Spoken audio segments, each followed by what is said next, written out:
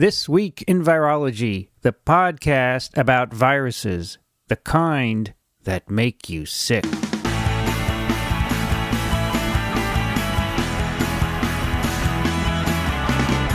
This Week in Virology, episode number 67 for January 22nd, 2010. Hey everybody, it's Vincent, Racaniello. Friday afternoon, pretty nice weather here in New York, and it's time to talk about viruses. And joining me today from Western Massachusetts is Alan Dove. Yes, indeed. How's life in Western MA? Oh, it's okay. The weather's okay, and the election nonsense has died down. So yeah, well, we can't talk about politics. No, here. we can't talk about politics. We've been reprimanded for doing That's that. right. So we'll stick to the viruses. Also, really happy to have us join us again for his second time on TWiV, Marc Pelletier. Hey, it's a real honor. Thank you very much. Honor for us. Great to have him. Marc is of the Futures in Biotech podcast at twit.tv/FIB. Great podcast. If you don't listen to it, you must. Well, I'm sure a lot of our listeners do, but if they don't, they should be, because it's great science. I just listened to the MRI podcast on my car the other day. Unbelievable. Griswold is great. He's such a good explainer. I mean, he broke it down. I had no idea that is how an MRI worked. Nuclear spin. Unbelievable. All your nuclei and getting them to spin a certain way with a huge magnet. Did you know that, Alan? Yeah, well, you know why they don't call it NMR, right? Why is that? Because of the word nuclear. I am dead serious. I'm dead serious. It is exactly the same physical phenomenon and a lot of the same hardware as an NMR. But when they took it into the clinic, they said, no, we can't call anything nuclear. They'll scare people, basically, right? People. So even though it's electromagnetic. So here was my question, Marc. If NMR is limited to small proteins, solving the structures of small proteins, why can't we do whole viruses with an MRI? I don't think the resolution's there yet. Too small, huh? Yet. The voxels on MRI are much, much too big to see viruses. Okay. So NMR is greater resolution, but you're limited to smaller things. Right. Great stuff. Anyway, Alan, you should check it out. It's really cool. Yeah. The amount of power, the size of the magnet, it's just amazing that it works. And by the way, if anybody would like to, hear more of Vincent, they can head over to FIB. He's a regular panelist, and he's been a guest as well. So whenever there's an important virus story that's, it goes beyond the breadth of one show, we pull you on, and it's been really good to have you. Yeah, we have fun because you guys do video. You can always watch yourself being silly. But it's a lot of fun. I love the panelists you have. They're just great scientists, interesting stuff. And I look forward to our next one, I think in March or sometime, right? Yeah, and it's really hard to get science right. It's really hard, even for scientists. Yep. I noticed that when I was doing science. Exactly. It's extremely hard. Then to communicate it is hard, and it takes a scientist to communicate it, but then a scientist that can communicate it right is really tough. And Vincent's been able to do it, in and out very effectively. So that's definitely why I'd love to have him on the show. We're going to have Carla Kierkegaard on an upcoming show. Yeah. Yeah, Alan should know that name, right? Yeah, certainly. Yeah, it's going to be Carla, myself, and Marc, and that'll be fun. That sounds like a great panel. Yeah, at least there's one good-looking person on the panel. So that'll be fun. Yeah, anyway, check out twit.tv/FIB. Not TWiV, that's twit.tv. And it's no secret that I did borrow the This Week In from Leo Laporte. So today I picked a couple of stories that I thought you, Marc, would be particularly interested in. We don't want you falling asleep there. Because they sort of all involve, well, I know the first one involves prions, which you're fascinated with. And the second two involve what you might call biotechnology, which is your thing. Because you also work in a biotech company, right? Yeah, it was a spin-off that I spun out of Yale in 2007. Mm-hmm. And it was a project that was begging to be done. I'm working on brain swelling. And a fellow had come to Yale and presented data on animals where a gene had been knocked out and their brains would not swell after stroke, meningitis, traumatic brain injury. No matter what you did to these mice, the brain stayed put. They didn't swell. So we've been developing drugs towards that target. And it's been fun. It's a hell of a ride, to do the entrepreneurial kind of science. I'm sure. Yeah. So are you the main person in the company? Did you found it or you co-founded it? Indeed. We're 3 people right now, so it's really small, but we spend a lot of money. Yeah. It's so expensive. I'm realizing it now. So it's working out. So luckily, things are moving forward. Hopefully within 3 to 4 years, we'll have it cured at least in a mouse and rat. Wow. Right? There's a lot of people have brain swelling. There's 5 million people living with injury as a result of traumatic brain injury, car accidents and stuff. Sure. And 50,000 explosives. die. Yeah. Oh, the military, it's a huge problem for the military. Yeah. 1 out of 5 warfighters comes back, goes to Walter Reed and shows signs of having suffered TBI, even mild TBI. So it's a massive 700,000 people who have stroke every year. About 100,000 die, and the major complication is brain swelling. So we're talking in the order of magnitude of 200,000 people in the U.S. alone that die from brain swelling. Yeah. So if we can make a drug that helps, that's great. Yeah. Have you ever talked about your work on futures in biotech? Here and there, peppered. I try not to because the only way to develop a drug is to raise money to develop that drug. Yeah, sure. The only way to raise money to develop that drug is to keep the intellectual property protected such that you can guarantee that there's something to leverage. It's the intellectual property that leverages the funds to invest in the science that develops it. So you've got to be really careful. Yeah. Yep. Well, at some point when it's out, when you have a drug that's being sold, yeah, you should do an episode where you have someone. Don't forget about us. Don't forget about us. Yeah, they'll be. I'll be shouting it. No, it's an interesting story, and you get a couple of people who could question you. You could be the guest, so to speak, on that episode. It would be fun. Anyway, today's stories are all things I think that are medically relevant. The first one was sent to me by a listener, Len. Thanks very much, Len. And this was a story that came out on ProMed Mail. And the title of the story was Chronic Wasting Disease in Cervids in West Virginia. And I understand that a cervid is a hoofed ruminant. Is that right, yes. Alan? Yes. Like a deer or an elk. That's right. Yeah, you asked the Western Mass guy about this, right? No, the science writer. That's right. Yes. Are these deer that just throw out trash and never recycle? Well, no, they're deer who drink too much. That's right. Chronic wasting. Because it's a great name, chronic wasting disease. I heard about this when I was a graduate student. Such great names. This is one of the transmissible spongiform encephalopathies, TSEs. And, whenever I go through the airport, I think of this because, the security guys are TSA, right? Right. I always think of the TSEs, spongiform encephalopathies. So spongiform because the disease involves getting little holes in your brain tissue, basically. It makes it look like a sponge, and encephalopathy is just a disease of the brain. And there are animal and human TSEs. This is one of the animal ones. And so apparently they have 16 cases in a certain county in West Virginia. And what happens is when you hunt deer, you're supposed to give some of them or parts of some of them to the Division of Natural Resources, and they look for this disease because it's on the rise.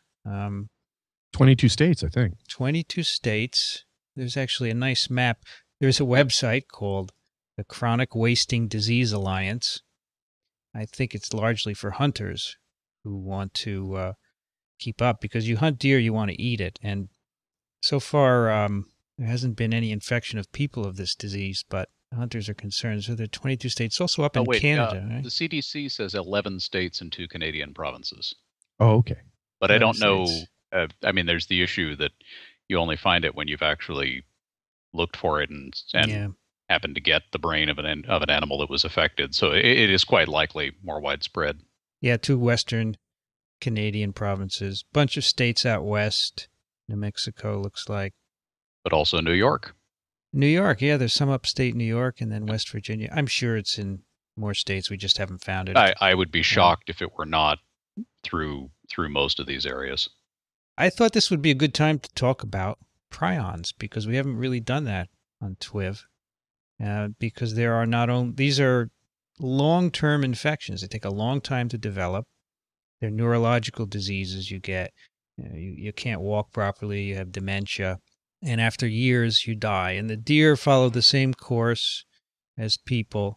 There are TSEs of deer, exotic animals, cats, sheep, goats, mink, and of course, bovine spongiform encephalopathy, the famous BSE, mad cow disease. And then there are human TSEs, Creutzfeldt-Jakob. How's it spread? How's it spread? Well, there are a couple of ways. There's some infectious ones. There are some cases of infectious spread. So, like among the deer, they think that the deer rub against each other and spread the infectious agent, which we'll talk about in a moment. But deer typically don't eat meat, right? Right. No, they don't. Well, So, they eat placenta. all right, so an infected deer. So there's sporadic cases of these infections where you just develop it without any infection or without a genetic component. And then if a deer ate the placenta of that kind of a deer that had the sporadic disease, they would get it and then pass it on. And they mention at the CDC site, I think, that they think the deer may rub against each other and spread it that way. But Dick de Pommier would say, well, any animal will eat meat if it's hungry enough. So No. Maybe rabbits. I don't know. But there are With big teeth. There are three basic kinds of disease. There's an infectious disease where, like, you eat the meat of a cow that has BSE and then you get infected. There is a genetic kind of disease where you have a mutation in the protein that causes this disease, and at some point in your life that takes off. And then there's what's called sporadic, where you just get the disease all of a sudden. There's no genetic component, there's no infectious component, but you get it. And I've got there's some underlying aspects of this, right?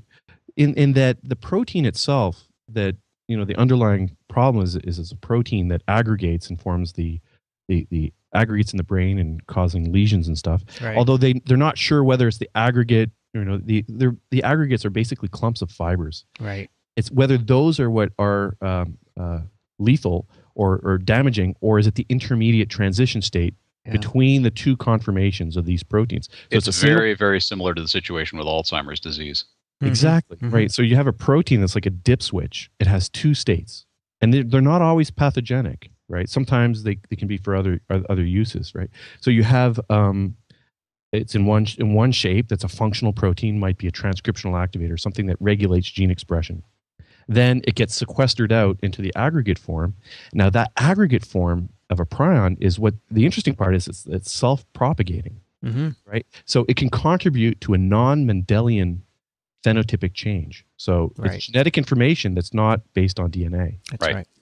Well, it's protein, of course, is specified by DNA, but the misfolding is specified by the protein. Right. So there's so many cases. I hope you cut me off if you need to. We should just say this is a disease caused by a protein. It's not a viral disease. There's no nucleic acid involved. And the interesting thing is, on this ProMed Mail dispatch, it says, infected deer show no signs they are carrying the virus. They mentioned virus 2 or 3 times, but it's not a virus.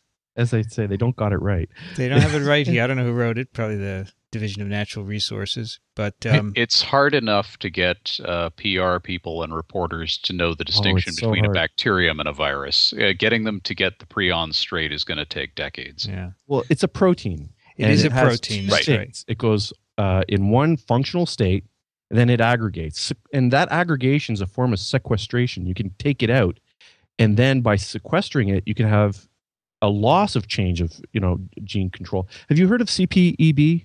It's from the work of a colleague of yours over there at Columbia, Eric Kendall. Mm-hmm. Sure. He presented at the neuroscience meeting in October, and he presented the most phenomenal data about prions. And he demonstrated that this one prion-like protein that's in the brain, in a neuron, it encodes a transcription factor. And no, is it a transcription factor? It sounds like it's CPED. Yeah. It's a cytoplasmic polyadenylation element binding protein. Anyhow, what's interesting about this protein is that it's important in controlling the expression of proteins in the neuron for long-term facilitation, or the how does he say it? Controlling the stabilization of learning-related synaptic growth.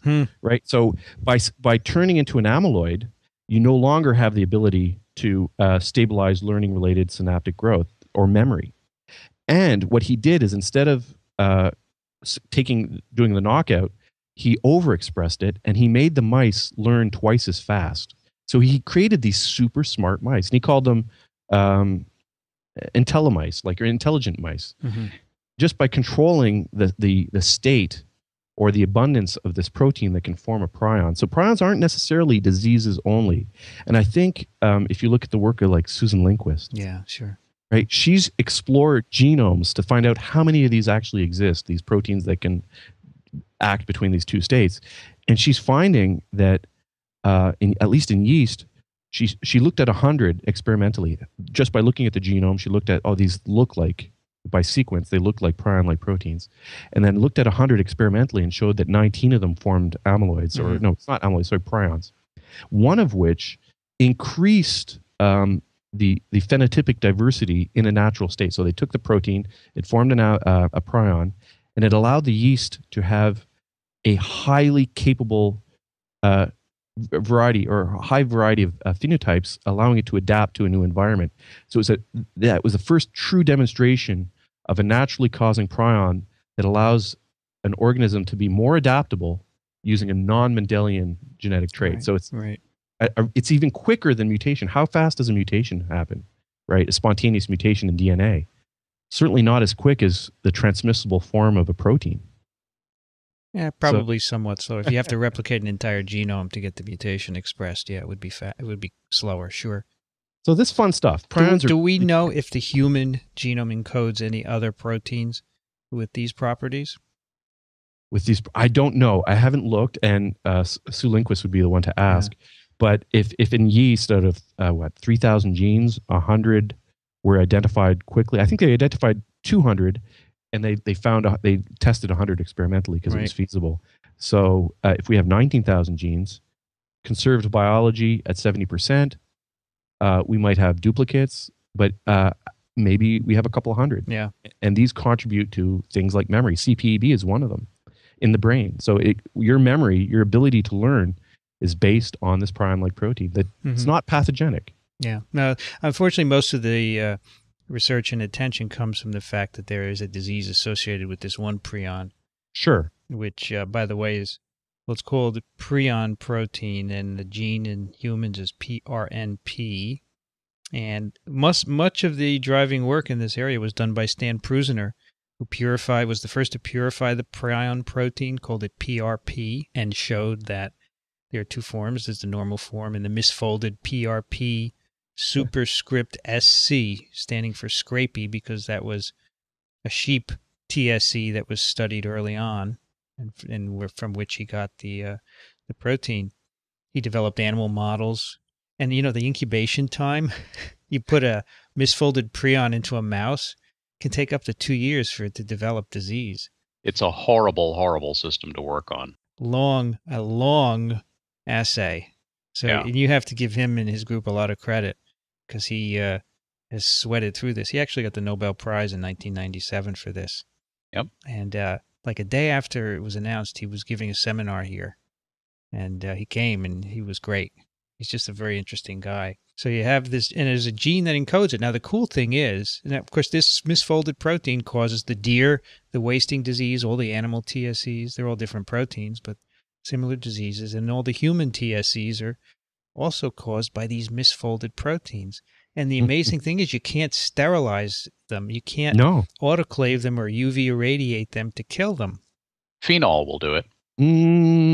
So I guess it will. Yes. Yeah, but there's a limit to the number of things that you can treat that way. Do you want phenol? I don't want phenol. It is horrible, evil. There are many instances of people getting Creutzfeldt-Jakob from instruments, so ophthalmological instruments that weren't properly, they were autoclaved, but it wasn't enough to get rid of the prion.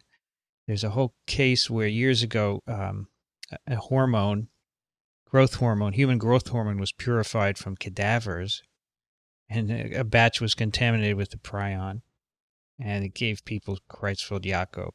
So this is very scary in the sense that you can't get rid of it. Fortunately, we now have an assay. I think they can do Western blots for the protein. Yep. Have a biological assay in animals. Now, here's a cool result, which I really think nailed it. So in mice, if you give them a misfolded prion protein, they develop the disease. If you knock out the gene for the prion protein in mice, then they're resistant to the disease. We need to make a prion-free cow. Yes, so the people are talking about that, right? So there's no more BSE. Well, but then the question, then you'd really find out what this protein does. Well, in mice, when you knock it out, they seem to be fine. Yeah, they're fine. But have you taken them to the opera? I haven't taken them to the opera. That's right. They don't enjoy it. Yeah. Yeah, that's right. So I don't know about cows. I don't know if anyone's made a knockout cow. Does anyone know? No, and I mentioned it because I heard my PhD mentor like 8 years ago talk about it. He said, "You know, what'd be really great? A prion-free cow." So yeah. I'm not taking credit for that idea. It was Dave Thomas 8 years ago that first mentioned it, and the first time I heard of the possibility. And he kind of thinks that way. Have I ever told you the story of how my dream came true? Because my wife was working on prions. She works now on prions? She was. Oh, cool. Tell us. So she was working in a cold room, and they had a brain from a patient from South America with CJ. I can't pronounce it. Can you please pronounce it for me? Creutzfeldt-Jakob. Thank you. So anyhow, they were cutting up the brain, and they were going to do some analysis on it, and they lost a piece. Wow. Right? And this is an infectious agent, protein that can transmit itself. And so what did they have to do? They're in a cold room, and they lost a piece of brain. So they had to strip down. Sorry to bring it in the gutter, but it was really funny. Here's my wife and her boss, female boss, by the way, getting undressed, looking for the piece of brain. And fortunately, they found it, so they were both safe. Wow. But I wasn't there, so I didn't get to enjoy it. But cool. It would have been fun. No, it's an interesting field. I've always been fascinated. I don't want to work on it. It takes too long. But I think Prusner has shortened the incubation times. He uses golden Syrian hamsters, and there's a shorter incubation time now, and you can do a lot more. But in England, of course, the big scare was this disease got into the agricultural cows that are used for meat, probably through feed, and they make the feed by grinding up other dead animals, other cows and pigs, I think. And my understanding is at some point years ago they stopped rendering it in a way that probably stopped getting rid of the prion protein. And that entered the herd, and a lot of cows started getting BSE. And then they stopped the feed practices, but then apparently had gotten into the human food chain. And this new disease called variant Creutzfeldt-Jakob arose in people who had a lower target age and slightly different symptoms, different incubation periods, and it's thought that originated from the bovine protein. So these proteins can cross species sometimes. Mm-hmm. Sure. So the cow protein can infect people. We're fairly close to cows genetically, so the protein structure that forms off the protein, which is probably 90% identical to human, the electric chemical properties are so close that the 3D structure is so close that the lock and key fits. Yep. Let's hope that this deer one is far enough away from our version of the protein. Yeah, I mean, that's the point that I want to end here is that, on the CDC site and on this Chronic Wasting Disease Alliance site, they said there's been no evidence so far of it going from deer to people. But I would be really careful because in mouse models, it only takes one amino acid change for a different species of prion to infect the mouse. Mm-hmm. So you can imagine that happening easily in a deer, right? Well, it'll be important to understand how these prions work and identify the ones that cause disease, Right. so that we can limit its spread. But I do not think we'll be able to. The protein in its fiber-like state is it's the harshest. It's the most solid form of a protein conformation that you can make. I used to make some. It was an amyloid, and it would sit in methanol, pure methanol, for the entire year. And I'd take little samples out, wash it with water, and throw it under the electron microscope, and they never changed. They never got hurt. You can't get rid of them. There's no unfolding enzyme in the human body or anything that can be engineered that is strong enough to pull these the structure apart. Really wild stuff. I don't know. I wouldn't eat deer, but it is kind of rare. But I'd be careful because they say if the deer looks bad, then when they're very sick and close to dying, they look awful. But they can be earlier in the disease and they look fine, and they would still have the prion. Sure. So you could acquire it. So I'd be really careful. But it tastes good. It is very tasty. It's tasty, but even if you cook it, it's not going to kill the infectivity of the prion. But that presumes the prion is in the meat. Yeah. As opposed to the spinal cord, for example. Yeah. Or in the now, what I would worry about is there are, for example, there are traditional ways of tanning deer hides, where you take the brain of the animal and you grind it up, and that's actually a good tanning compound to make to tan the hide. I certainly wouldn't do that, and I wouldn't recommend doing that, because anything where you're butchering and handling the brain tissue is probably just a really bad idea at this point. Yeah, well, they do say in these sites that you should stay away from the brain and spinal cord. Yeah. I guess most hunters just take the muscles, right?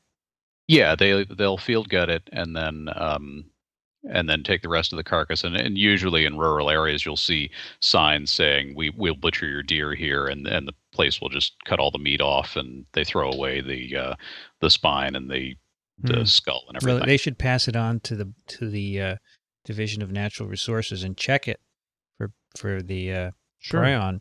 Well, I think a lot of states now have a program where they're at the checking stations, when the game wardens are there checking deer, they take the sample then. Yeah, I think then you hold it in your freezer until you find out if that particular deer was positive or not. Yeah. Personally, if it's positive, I wouldn't eat it. No, that's true. If you are having the test done, I would wait for the results. Yeah. What we need is a scanner, Mark, you can scan your dead deer and it says prion. Leave it there. Yeah. Or not. Tricorder. Yes. That's what we need. We'll have one someday. I'm not sure in our lifetimes, but we'll have that. Anyway, I like that story. I thought you would like that because you talk a lot about yeast prions on your show. Sure. And this is real world stuff. Well, it's changing, how we, our understanding of how memory works and evolution, right? We're not just genetic. We're protein evolution. Yep. It's fun stuff.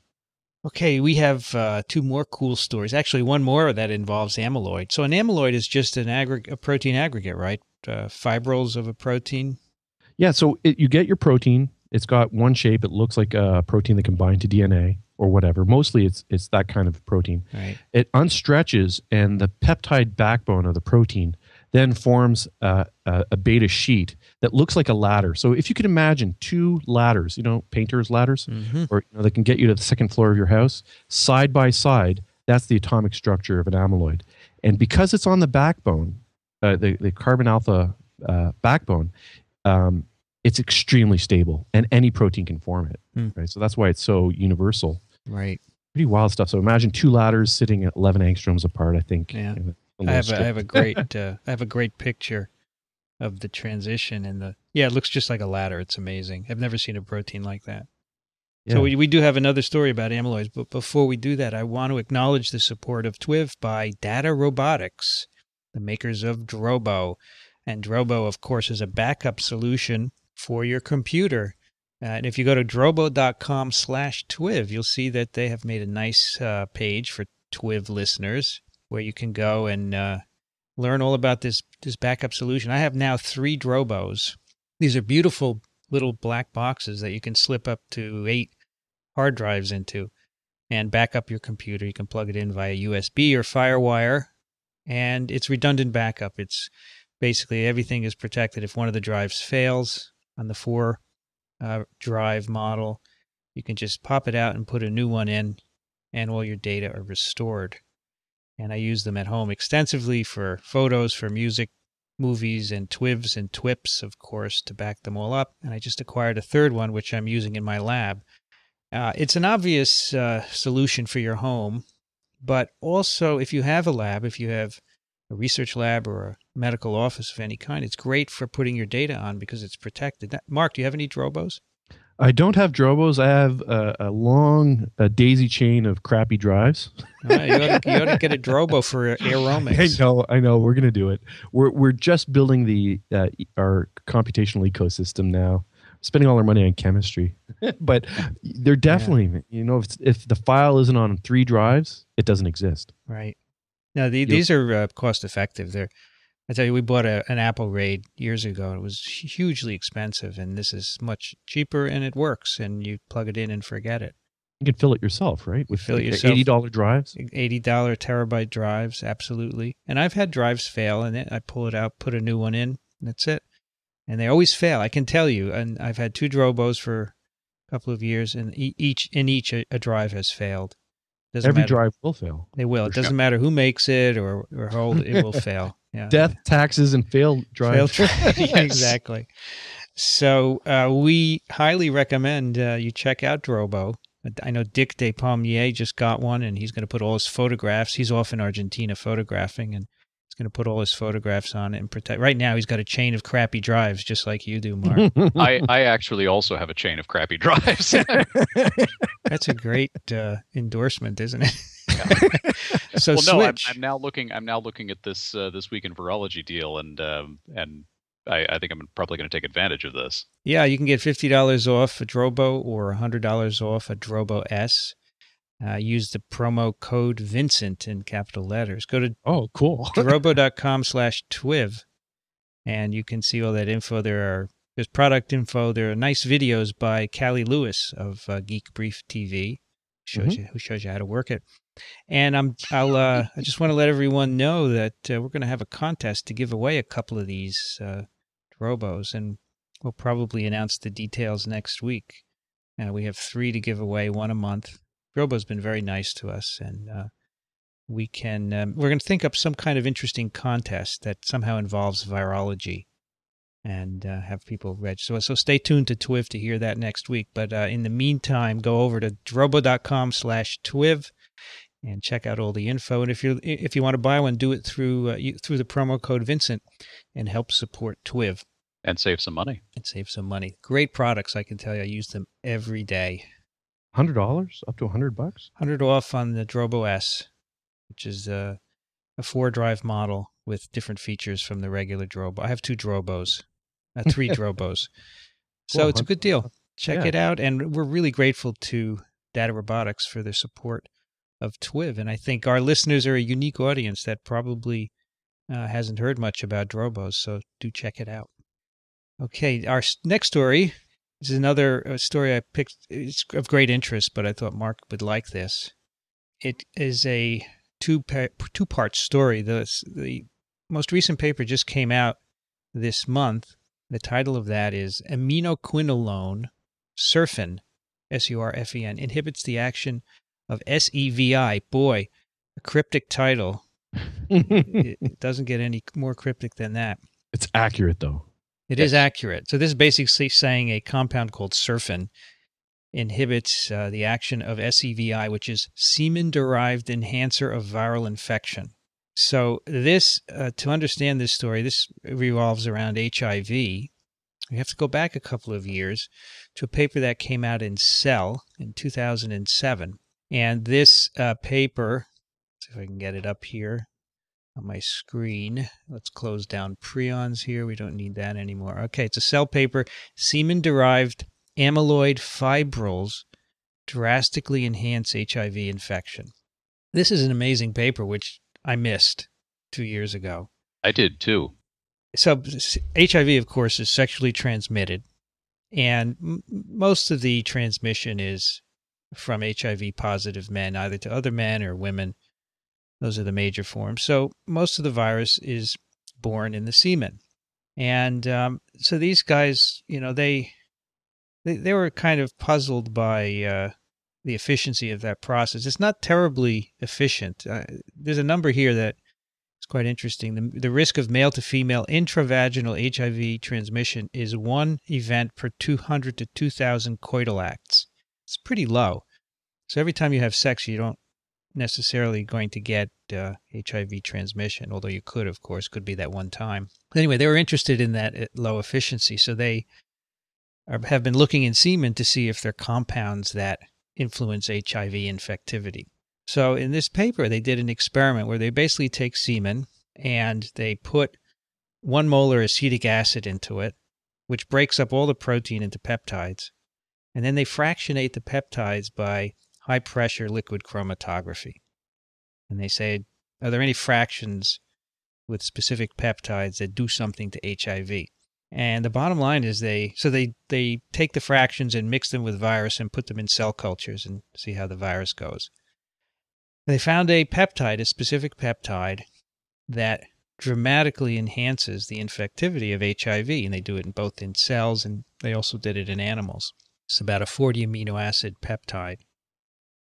And in some cases, it enhances infectivity by 5 orders of magnitude. That's a lot. It turns out the peptide is derived from a very abundant protein in semen called prostatic acidic phosphatase. And the peptide forms amyloid fibrils. And what it does, it binds the virus and the cell surface and enhances infectivity in the fibril form. So you can imagine this peptide. So first you have a protein, prostatic acid phosphatase. Their idea is that when the semen gets into the vagina or the rectum, it's chopped up and you get peptides made and they form fibrils. And they find these fibrils in semen, so they think that's how they originate from the protein. And those fibrils bind the virus and the cell surface, and that's how they enhance infection. That's amazing that the virus picked up on this. Yeah, it evolved, man. These viruses do that, Which made me wonder how many other sexually transmitted pathogens have hit on this. Yeah. Or something like that. Yeah, I mean, with viruses, you have this wonderful Darwinian selection. You make so many, and there's going to be some mutants among them that can do different things. So you select for this. So the idea is that viruses, envelope viruses are negatively charged. The cell surface is negatively charged. So if you have a positively charged peptide, then that helps the two to get together. Mm. And in fact, in the lab here, there's an HIV lab on my floor. They routinely add positively charged compounds when they infect cells with HIV. There's a common one called polybrine, and enhances the infectivity of the virus in cell culture. So here they showed that this compound is in semen. It enhances infectivity. And so very interesting. And obviously the first thing you can think of is it a target? Could you somehow target this interaction between the amyloids and the virus? Okay. Mm-hmm. Everybody okay so far with that? Oh, yeah. Sure, yeah. Can you block that advantage provided by that protein? So that's where the second paper comes in. This compound surfen, S-U-R-F-E-N. Surfen was a previously known antagonist of the interaction of compounds with heparan sulfates on the surfaces of cells. So heparan sulfate proteoglycans are long carbohydrate protein complexes that are found on cell surfaces, and surfen had been identified as something that interacts with this and blocks things from interacting with these heparan sulfate molecules. And indeed, what they find is that surfen blocks the effect of this semen-derived enhancer of viral infection, which is SEVI. And so they add it to cells in the presence of the SEVI. It blocks the enhancement of infection. And they have pretty good in blocking, and they suggest maybe this would be a good compound to put in an ointment or a gel of some kind. In the condom package. Exactly. As infectivity agents. That'd be pretty great. Yeah. And it's kind of timely because I think there was just a trial of a microbicide for preventing HIV acquisition in women, and it failed miserably. And they talk about this in the discussion that these microbicides actually made the infection rate worse in the women who used them. And they think they probably induced chemokines that attracted cells that are susceptible to HIV in the vagina. And that's why they were worse off. But they say this one probably doesn't do that, and so this might be better. So I think this is pretty neat. First of all, I didn't know that there were amyloids formed in semen and that those are enhancing virus infection, and then you can block that. So this is a great biotech story, Mark. Absolutely, especially if surfen's been FDA approved. So is it an anti-heparin agent? Is that what you were saying? That it can be used as an anti-heparin.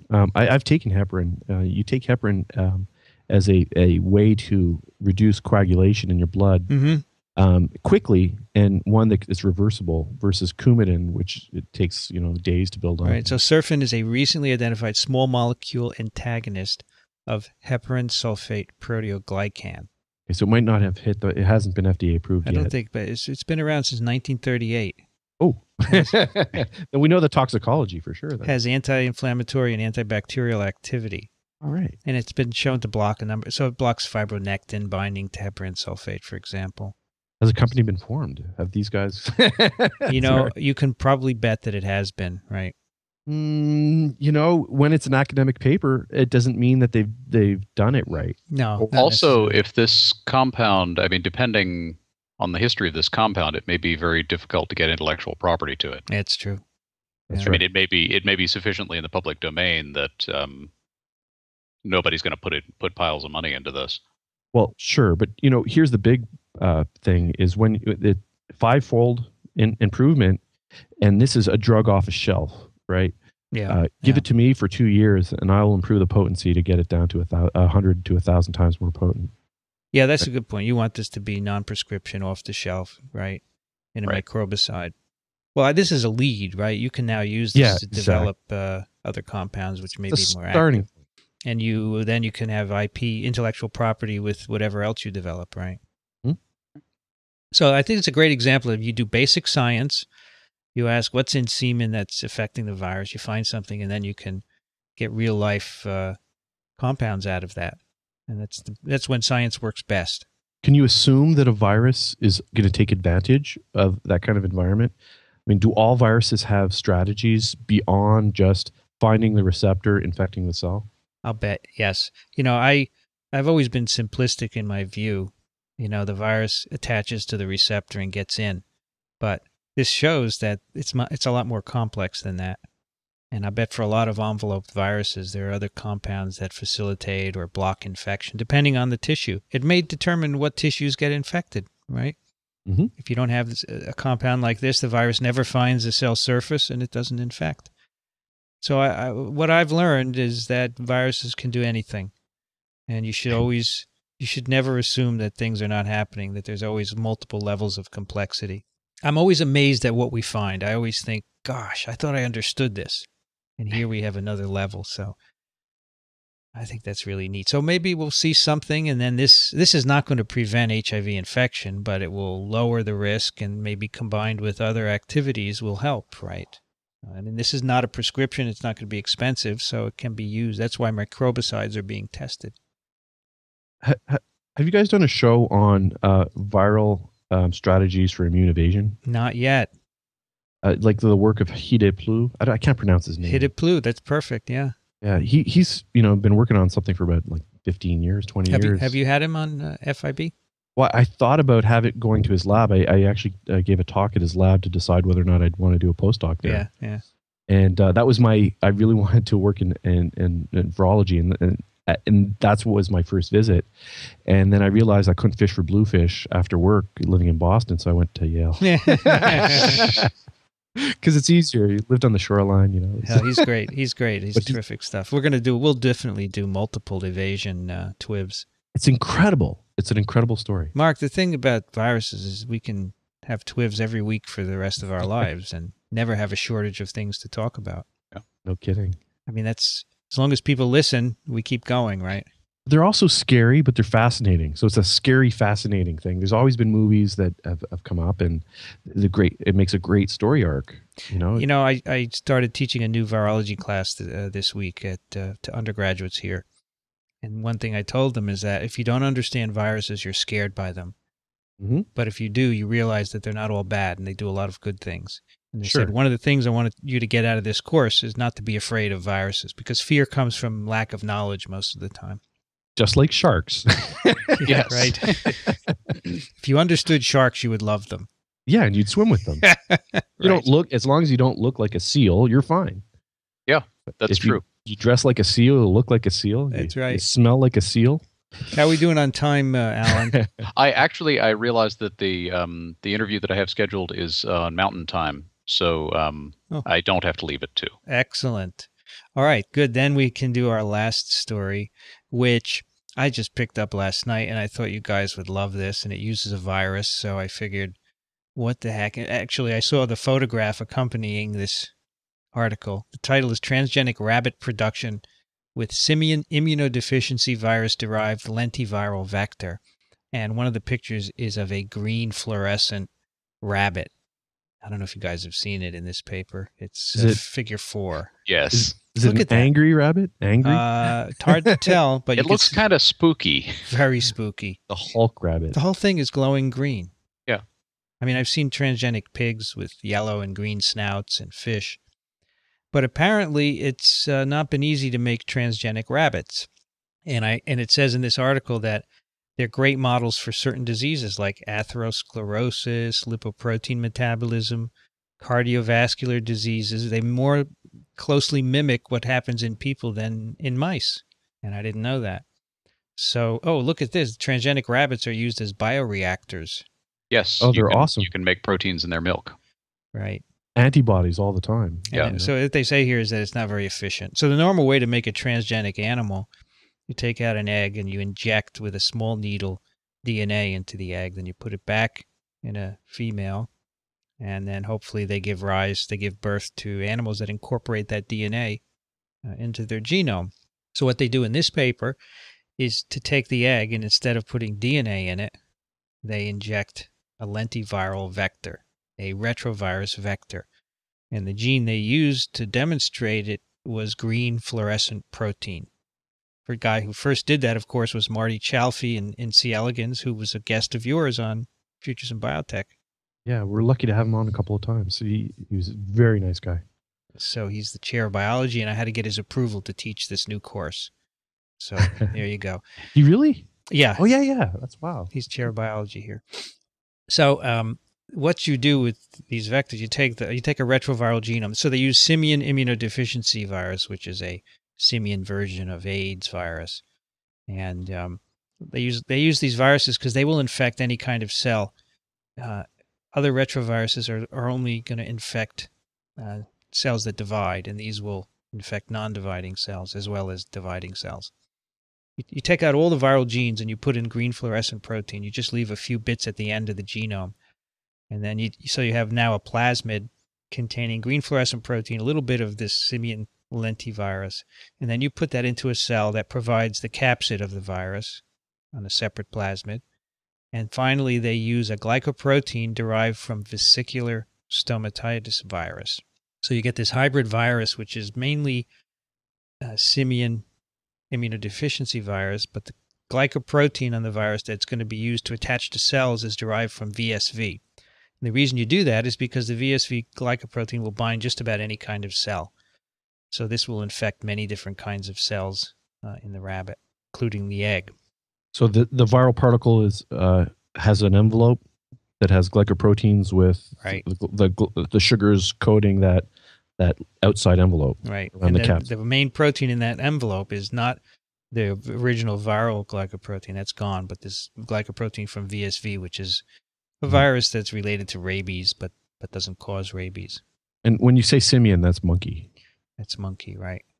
So this is a virus that causes AIDS in some kinds of monkeys. So you're engineering a somewhat promiscuous virus to become an extremely promiscuous virus so that it'll infect pretty much any cell it encounters. Yep. And in fact, these vectors are used in human gene therapy.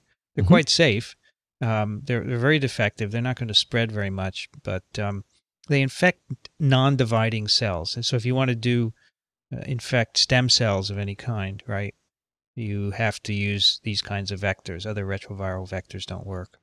So anyway, they take this virus, they inject it into the egg of the rabbit, and they get transgenic rabbits at good efficiencies. And so this probably will be the method of choice. It's no more complicated than the existing method. It's injecting DNA into the rabbit egg. Right. You still have to, even with the existing method, you still have to make a construct, and this just changes what the design of the construct is. Yeah, because in transgenic, typically you make a plasmid with the gene. You have a promoter in it and regulatory sequences, and so it's very similar. You don't actually put virus in. I'm sorry, you do put virus in here, so you have to make the virus, but that's not very hard with these vector systems. So you're injecting virus instead of DNA. Is there a kit for this? for lentiviral kits? Kits, probably, I'm sure. Yeah. You can buy these vectors with all the appropriate plasmids that you need. Well, this is great, though, to have transgenic rabbits. You know, when you're working on an animal model for a specific disease, as you said, mice, in some cases, when you cure a mouse, it doesn't mean you're going to cure a human. Right. You have to go into the larger mammals, and here's one where we already know how to grow them. they breed like rabbits. So right? for your swelling experiments, sure. Do you ever use rabbits there, or could you? We use mice, and we're going to use rats. We're waiting on approval for the animal protocol right now. And we're doing work at Case, so we've got to sort of get institutional agreements in place. Right. I mean, working on animals is just not, you don't just do it. It's not easy. Everything has to be, very, very tightly controlled. And even down to the point on how you kill the animal, everything has to be overseen by a vet to make sure that there's no cruelty and there's no... Sure. So this animal work is extremely, there's a high level of organization overseeing that we do it right and do it ethically. So... I don't want to scare anybody out there that, hey, we're just using animals and just, cutting their heads open. No, I'll second that. We have the same here. We have an entire committee that you have to submit your protocols to and have it approved and modified. How many mice? Right?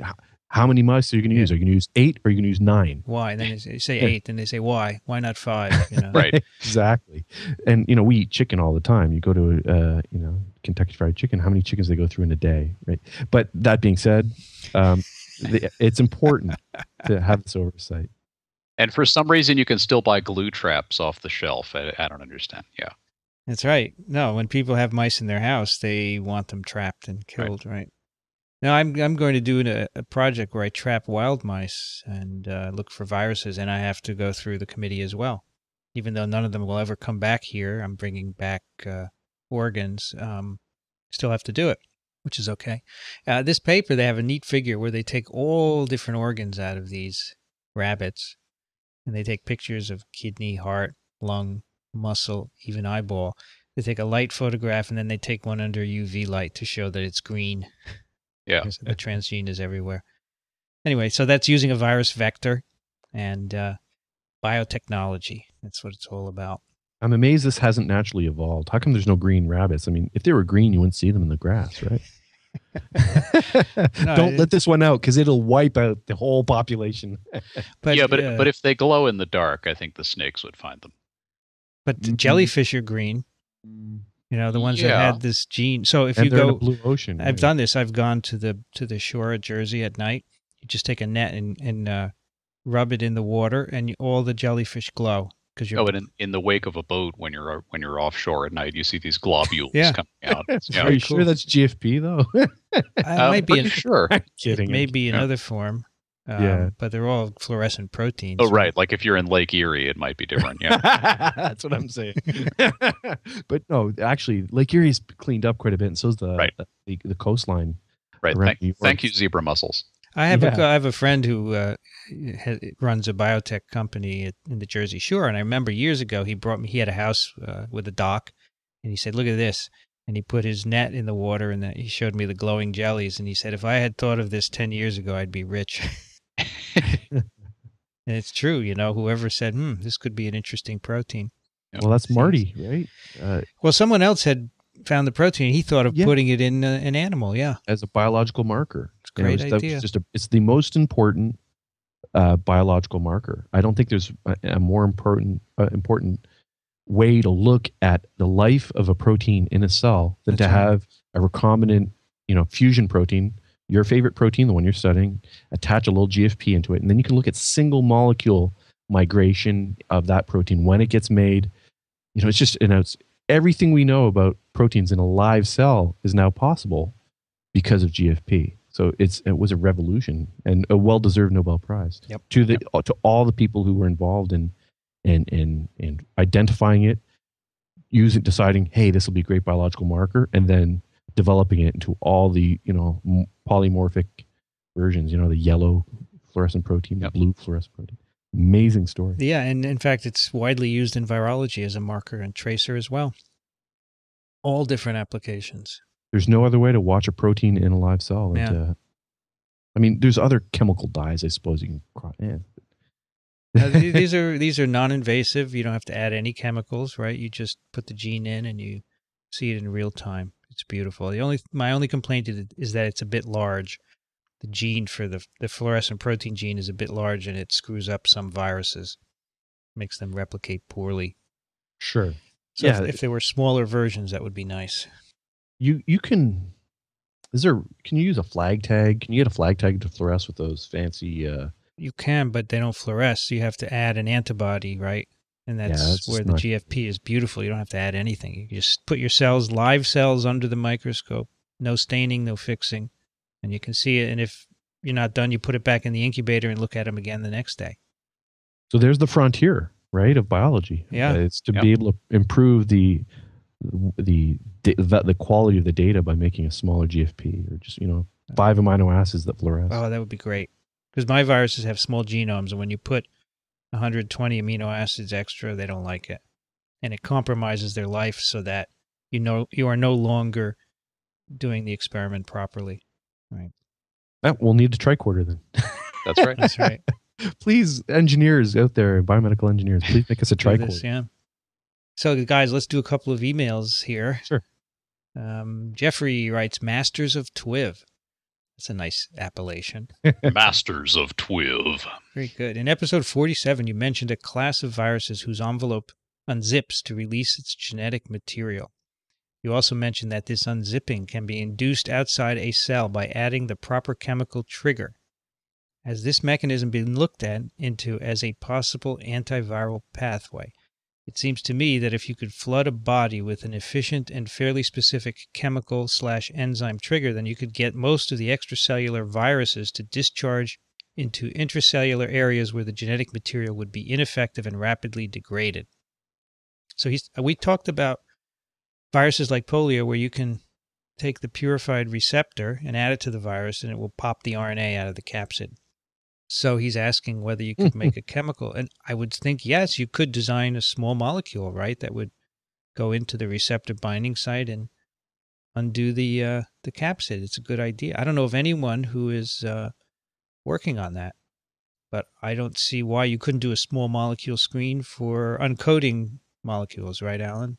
You could. I think a lot of the drug development efforts have kind of soured on those types of approaches, the receptor saturation approaches and the triggered uncoding approaches, because you always get escape mutants. And in the next generation, the virus just grows out those escape mutants, and it turns out that viruses are sufficiently adaptable that they're not particularly handicapped by this. So this is what happened with one of the very first antiviral efforts against HIV was to just flood a bunch of CD4 in, and the thinking was, we'll saturate all the binding sites on the virus so it can't bind to the CD4 positive cells because that's the receptor. And of course, you got escape mutants, which could then bind at a different affinity to the receptor, and they still got into the cells.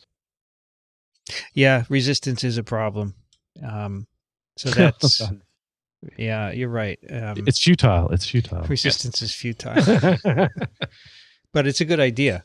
There might be a point. If you had multiple such compounds. Yes, if you could get some kind of synergy going on with a compound that does this and then something else that stops a subsequent uncoding mechanism. If you hit it at multiple levels simultaneously, that might work. He also asks, Episode 48 had me thinking about the question of vaccines administered after infection, like rabies.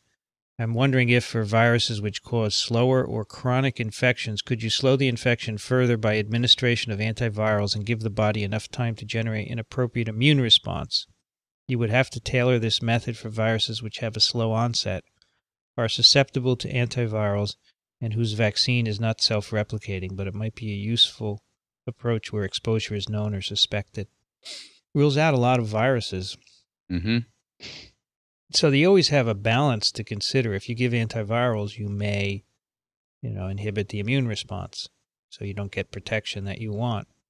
I don't know of any instances where this is being used. Perhaps in HIV infections, it's being tried to give antivirals earlier. The problem with HIV, of course, is you don't get an appropriate immune response anyway, so that wouldn't help you. And many of the other chronic or slow infections aren't really suited to this. So it's a good idea, but I don't think it's something that is practical. Yeah, two excellent ideas, which unfortunately don't seem to work very well. James wrote, Dear TWiV, with regard to the ongoing discussion on whether viruses are alive or not, particularly in TWiV 59, I would recommend Schrodinger's What is Life? Although this short book was written before the structure of DNA was discovered, it is remarkably insightful and relevant. In particular, Schrödinger stated that life is, among other things, highly ordered matter that evades the decay to equilibrium with its surroundings by feeding on sources of order, which he called negative entropy. For humans, this can be, for example, in the form of sugars. This is a subtle argument because of the connection between entropy and energy in metabolism. I would say that a virus fits Schrödinger's definition of life because it parasitically uses the low-entropy system of its host to maintain its low-entropy state, most notably of its genome. I would also add that humans do something similar, albeit indirectly, by ingesting plant and animal matter. Of course, this isn't a perfect definition, especially because of things like transposons, as Professor Condit pointed out. Hope you find Schrödinger as thought-provoking as I did. Keep up the great work. Any of you guys read What is Life? I have not. No. Yeah. I have Sounds interesting, though. I have a copy which is from college. I bought it in college, and I never read it, though. It was a bit difficult then. So I pulled it out, James, and I will read it to see what this is all about. Because admittedly, I don't understand a lot of this argument. Is this like an economics where half the virologists think one thing and half the other? Absolutely. Yes. We had you on with Peter Pelletier. Yeah. And I asked you guys, is a virus alive? And I think he said yes, and you said no. That's about the split. Mark, we put up a poll. We did an episode recently about this, and we had an argument. So we put up a poll: are viruses living? Yes, no, maybe, and it's split all three ways evenly. Well, I have a question for you. Sure. Did viruses, do they appear as genetic elements that then develop? Like a transposon, for example, just a single piece of jumping DNA that evolves into something more complex that has a code and then improves its transfer of genetic information? Or is it an organism that goes through devolution, like reverse evolution down to, or evolution into the simplest form, the basic elements of life? That's a damn fine question. I think it evolves into whatever is needed to survive at the moment. But how about the first one? I'm asking where the chicken. Well, I think, I don't think from the evidence that we have available that we can tell which direction it's going, because you can find even transitional forms where you've got a transposon that produces some capsid-like particles, and which came first? And I don't know, Vince, have you seen any data that would suggest a direction for this? No, I don't think there is. I think if we assume it's getting more complex or less, it's probably wrong. It's whatever it needs to survive. But I suspect that the original viruses were probably just genomes, very simple genomes, that could replicate maybe even in precellular organic soups. So from the RNA world. Yeah, that could be. I mean, obviously we don't have any way to prove it, but in theory, We know at least one RNA virus, if you take its RNA genome and put it into a cell extract, it will replicate and make particles. So I think theoretically you could have a small, simple RNA doing that. And there's no obvious reason why you couldn't have multiple events of viruses arising. Sure.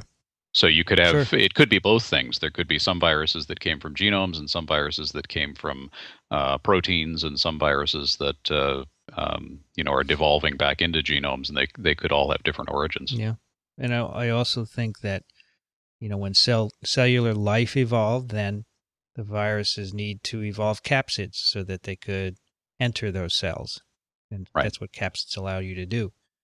So they could exist for a long time just as a naked RNA, but when things change, they change too. So I try to avoid these trajectory predictions where you say you're evolving towards something better, because I don't think that's the way to look at it. I think it's just whatever the virus needs to survive, if it may be for that minute or 10 minutes, right? Stephen Jay Gould explained that quite well, I think. Yes, exactly. Evolution has nothing to do with perfection. Right. Perfect. Beautiful. Said much better than I could. I'm thinking that if you could answer that question, right, that would sort of give you an idea. Well, if it was once living, I'd say perhaps it's still alive. Yeah. Or is it, these genomes that infect, or these little genomes that infect humans, for example, or the human community, aren't they just a greater part of a part of the greater human genome, community genome? And they're just human. Yes. They're just human. They're not really independent from us because they can't live without us. So they're just part of the human genome. And if the human community genome is alive, well, then they're alive, right? But they could go on for a kind of big circle. It is an interesting. We've done it, believe me. Yes, and we will keep doing it. Absolutely, it's always fun. I love it, and listeners get engaged too, and then they end up commenting on the discussion. It's a lot of fun. Especially over good ale, Exactly. That helps. I just want a time machine to be able to go back, take some samples, and come back and sequence them. It's not much to ask for. Yeah, I know. All we want is the tricorder and the time machine. It reminds me of this movie, Avatar. Have you guys seen that? Yes. Yeah, it's fun. The scientist Sigourney Weaver plays. She's always, I need a sample. I need a sample. That's right. That's what it's all about. We need a sample. Okay, Lucky Fractal writes, hello, profs. I've been thoroughly enjoying your podcast, even just as a layman, background in IT, but really like learning science. Viruses have always been fascinating to me, and my understanding has increased enormously simply by listening to your podcast and reading the links in the show notes. You're all great communicators and have an obvious passion for your work. The science world needs to be more accessible, visible to the public, so more people can increase their overall science awareness. And TWiV does an excellent job in this regards, IMHO. I find the odd bit of humor helps too. Sometimes I have to rewind the podcast after Alan's jokes as I'm laughing or groaning so hard I miss the other comments. There you go, Alan. Thank you. You might like this clip from a science comedian that features some virus-related jokes. So he sent us a link to one of these science comedians who tells jokes like, 2 viruses walked into a bar, that sort of thing. It's a YouTube thing. Check it out. If I could also fit in a question. This article mentions that regulation of cellular zinc balance can protect against papillomaviruses. I noticed that your blog mentions that rhinovirus replication can be inhibited by zinc. What are the properties of zinc that seem to have these effects on viruses? Thanks for all your efforts with the podcast. Well, that's an interesting question. Zinc likes to bind protein, right? There are lots of regulatory proteins with what we call zinc fingers, motifs that bind zinc, and they're often required for activity of the protein, like transcription proteins need to have zinc. And I think that papilloma's story is a matter of the zinc altering transcription protein activity that is needed for viral replication. I don't know why zinc inhibits rhinoviruses. We're actually working on that. We don't know what the target is, and I think if we knew the target of zinc, we'd know. So it's receptor, maybe? So there is some suggestion that the receptor is involved, yes. But there's also a suggestion that something is getting in the cell and doing something inside. Mm-hmm. So I'm trying to make mutants that are resistant to zinc, which might identify the target of that salt. Do you know anything about zinc in proteins, Marc? Not really. All I know is that it sticks to them. It sticks to them. It's positively charged. Zinc fingers. It's a domain that's common throughout the genome and allows for binding there. Yeah. And so I guess it's kind of like phosphorylation, right? It's I mean, you need zinc for the activity of these kinds of proteins, so you can regulate their activity by regulating zinc. Zinc doesn't get into cells very readily. You have to let it get in, either add a lot to cells, which is toxic, or let it get in by making pores in the membrane. So the biological amount of zinc is very low, but what is in there is needed. So it's a very interesting compound. I don't know a lot about either, but I think I'm learning, and keep you posted. How heavy is zinc? What's the molecular weight? Depends on how much you have. Oh, the molecular weight. Yeah. Alan. We should know this. Periodic chart. Yeah, I'm just Googling it up. Alan will Google it. I don't know. Molecular weight is 65.4. Right. So if it's big enough, I guess it could cause an allosteric change in the protein that's binding. Sure. But the zinc fingers have a 4 coordinate. They coordinate a zinc with 4 interactions with amino acids, I believe. It's quite interesting. Yeah. Pam writes, I wanted to thank you guys again for making such a great podcast. It is really helping to refresh my virology knowledge, which is critical now that I am doing a translational project on herpes simplex for my K08. So for all of you who don't know what a K08 is, it's an NIH grant given to clinicians to do some basic research. I think that's right. I was a sponsor of someone. You usually have a basic scientist sponsoring a clinician to do some basic research. So Pam is actually a MD PhD at NYU School of Medicine here in the city. Just in case you guys haven't seen it, excuse me, our clinical fellow just forwarded me this notice about Curtis Cost's upcoming talk against vaccines. She apparently got it from a vegetarian group that she belongs to, Scary. She sent us a poster. So I don't know who Curtis Cost is, but he wrote a book called Vaccines Are Dangerous, a Warning to the Global Community. Wow, he's killing people, this guy. He's killing people. Yeah. So he was giving a talk here in the city. This was back in December. I don't understand why people do this, because it's obvious that vaccines are not dangerous and most of the time and that they protect you. Well, the ones that are FDA approved have been through the testing for safety. Right? It's so hard to get past FDA. So this guy is literally just preying on the fear that people have getting a needle, right? And it sells books. So as long as it will make some money, you'll have this kind of stuff. Yeah, and you see the picture of the book cover. The skull and the wings of death are on this prominent needle icon. So yes, I think, Mark, you just hit it right on the head. New book charges that the H1N1 emergency is a hoax and that vaccines for H1 are extremely dangerous. Well, we know that is all false because they're not dangerous. It's not a hoax. 50 million people in the U.S. were infected. As far as I can tell, it's not a hoax. I got the vaccine. I did. It was fun. Well. It was a fun day. We went the whole family, right? Great. That's great. Yeah, sure. By the way, back on one of the very early TWiVs, when you were talking about adenoviruses, Vince said that you could see the adenoids when you look into the mouth. I have taken out hundreds of adenoids, so I wanted to correct that statement. The lymphoid tissue that you see when you look into the mouth is the tonsils, more precisely the palatine tonsils. The adenoids are located in the nasopharynx. You can't see them through the mouth without a special curved mirror instrument because they are hidden by the soft palate. The adenoids, tonsils, and lymphoid tissue around the base of the tongue make up Waldeyer's ring, which doesn't serve much of a function in modern humans other than being a site of infection. The crypts in the tissues can trap bacteria and probably viruses as well. We remove them to treat recurrent tonsillitis, along with a tonsillectomy when the adenoids are large, to treat sleep apnea in children, again, along with a tonsillectomy, and to treat recurrent otitis media ear infections in children if they persist despite a first round of ear tubes. Sorry to be pedantic about the site of the adenoids, but in this litigious society, if people get the wrong idea, they might sue if they think that their child's adenoids hadn't been removed because they still see palatine tonsils. Thanks again for the great show. Well, I shouldn't be talking about anatomy for sure. So I'm sorry I made that mistake. And thanks a lot for the correction. Yeah. This is a testament, by the way, to the quality of the listeners that you've got. These are very, very smart people. This is assistant professor of otolaryngology. This is fabulous. The range of people. We have people who are IT people, physicians, students who just want to learn about viruses. I think we're very lucky. And it's great because we can talk off the cuff and trust that no matter what subject we're talking about, if we get it wrong, somebody will correct us. That's right. No, that's a great thing. These are very self-correct. That's one thing you don't do, Mark. You don't do, in fact, none of the TWiV podcasts do email from listeners. And I think you're missing out because it's really great.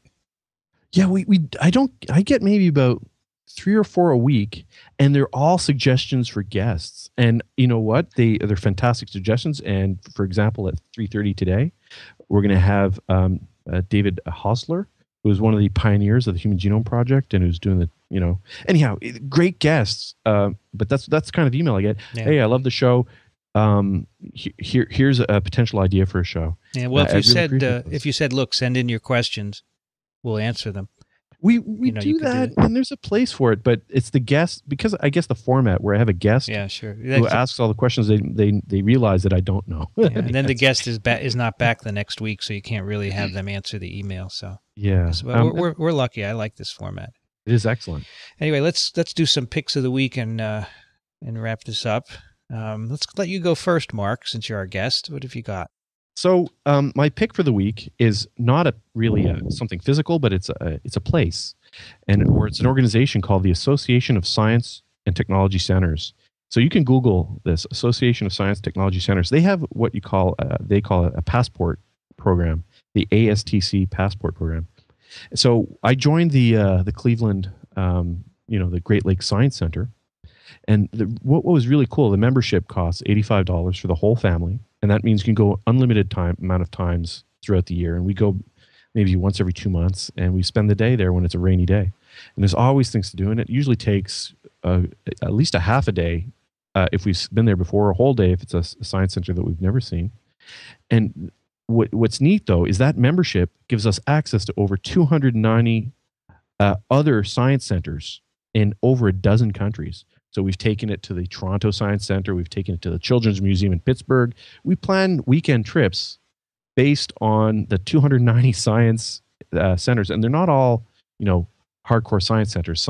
We went to the Corning Museum in New York, which was fascinating. It was awesome to see pieces of glass that had been made 5,000 years ago, and, how they make glass. And, so my pick is...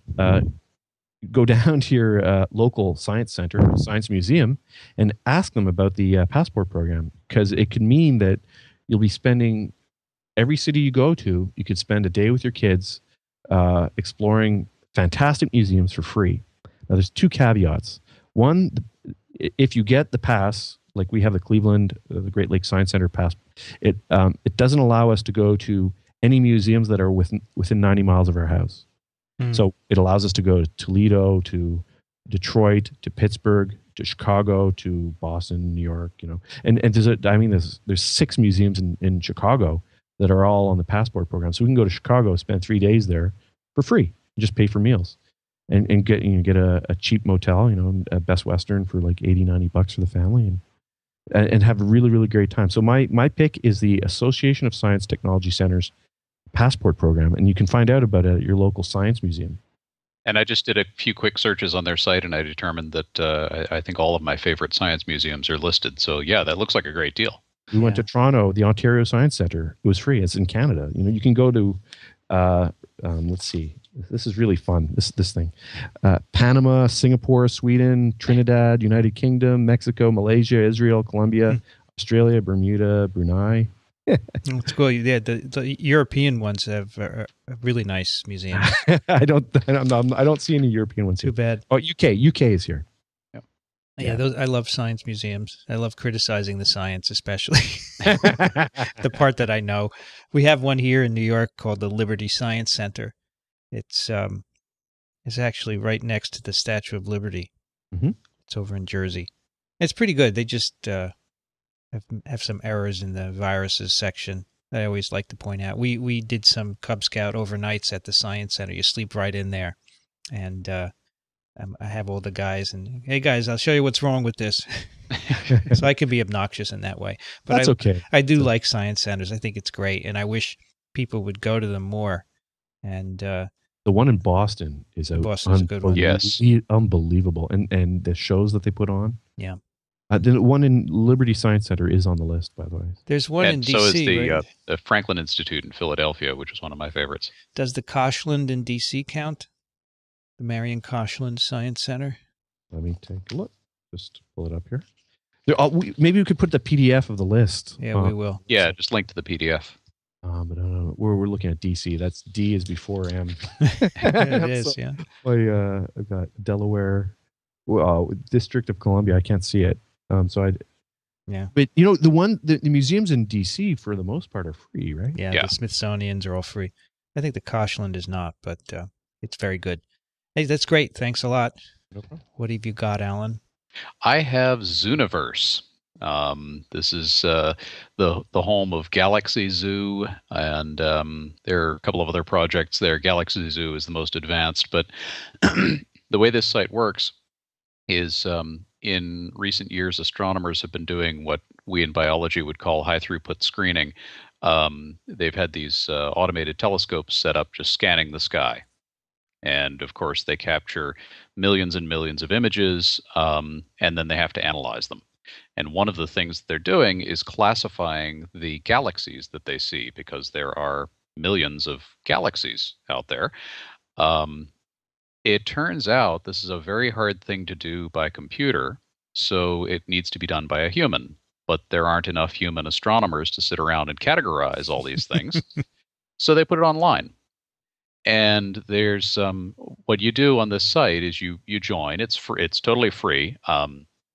You join this thing, and there's a brief training program that shows the types of questions they'll be asking you. And what they'll do is they'll put up a picture of one of these galaxies from their telescope scan, and they'll say, is it round or is it elongated? Does it have a bright center or does it not have a defined center? It just asks you a bunch of questions. And then once you've got the feel for it, you go and you just start categorizing galaxies. And there are, I think they now have 250,000 people participating in this. They've classified something like 53 million galaxies. Wow. And it's just a really, really cool approach to this kind of science. And you can do it from your desktop.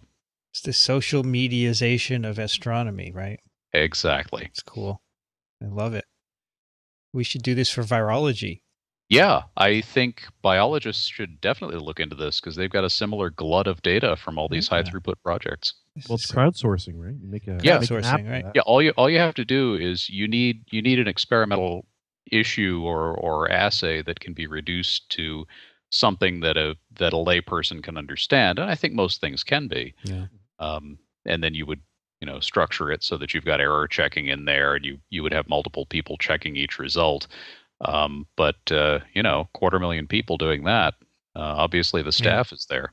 Yeah, a lot of the things we do, microarray data, sequence analysis, you can do that by computer, but there must be something that we need people to do. Yeah. Sure. Well, the human brain's a great processor, and it becomes easy to do. Sometimes just get a lot of people to do it, right? 250,000 people. Right. They can go through 1 billion galaxies fairly quickly. Yep. Yeah. Cool. I love it. Astronomy. Okay, my pick of the week is a website here at Columbia. We have a School of Health, which is part of the medical center. It's called the Mailman School of Health, School of Public Health. And they have wonderful talks here, and they record them, audio and video. For example, just yesterday, they had a symposium called The Science of Malaria Prevention. And they had 4 speakers, including Jeffrey Sachs, Richard Axel, and Wafa El-Sadr, who are all famous people in malaria. And you may say, why is Richard Axel involved in malaria? Well, he's trying to get mosquitoes not to be able to smell you.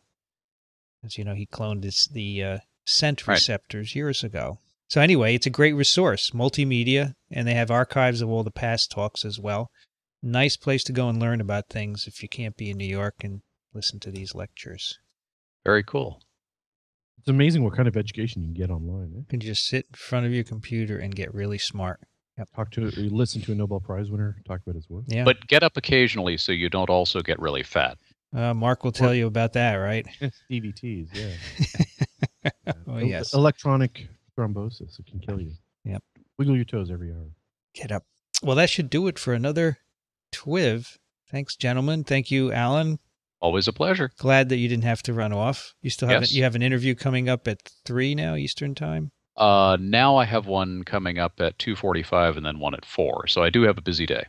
Yes, I'm interviewing some PhD applicants now. So we are all interviewing. Marc, thanks for coming back. It was a pleasure. It's always an honor to talk science. I love having you on. You ask great questions. You're interested in. So today you're doing a Futures in Biotech on with the guy who did the genome sequence. Well, he was the first to see the entire genome sequence assembled. So he wrote the code that assembled the 400,000 contigs that were sequenced around the world.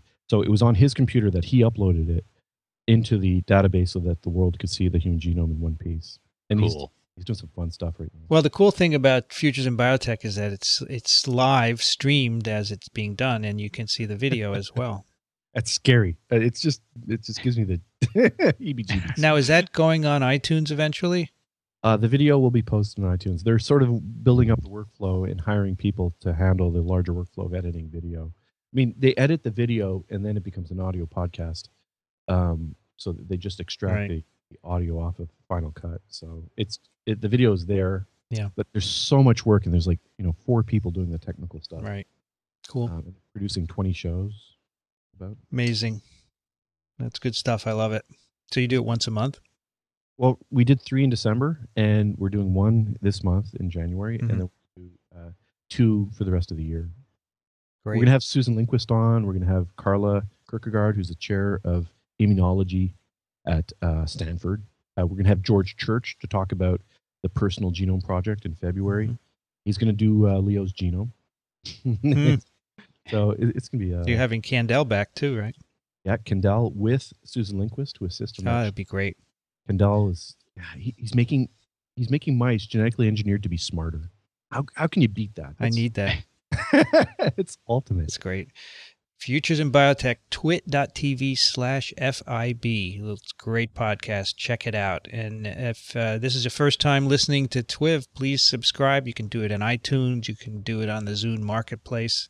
It helps us get to the front page and stay there so that more people see us. And that's our goal, is to teach as many people as we can all about viruses. And if you want to see, by the way, sorry to interrupt. No problem. If you want to see Vincent, what he looks like, tune in on March 19th at 3:30 p.m. Eastern Time, 12:30 Pacific, and you're going to be participating in that show. You're co-hosting. You help co-produce the show. With Carla Kierkegaard. That'll be fun. Friday, March 19th at 3:30. Yep. TWiV is part of microbeworld.org, sciencepodcasters.org, and promednetwork.com. If you like science podcasts and other resources, check out those sites. You can find it there. And don't forget to check out TWiP, our new podcast, This Week in Parasitism, at microbeworld.org/TWiP, and I think we'll have a new episode up next week. As always, send us your questions and comments, twiv@twiv.tv. You've been listening to This Week in Virology, the podcast all about viruses. Thanks for listening, everyone. We really do appreciate it. We'll be back next week. Another TWiV is viral.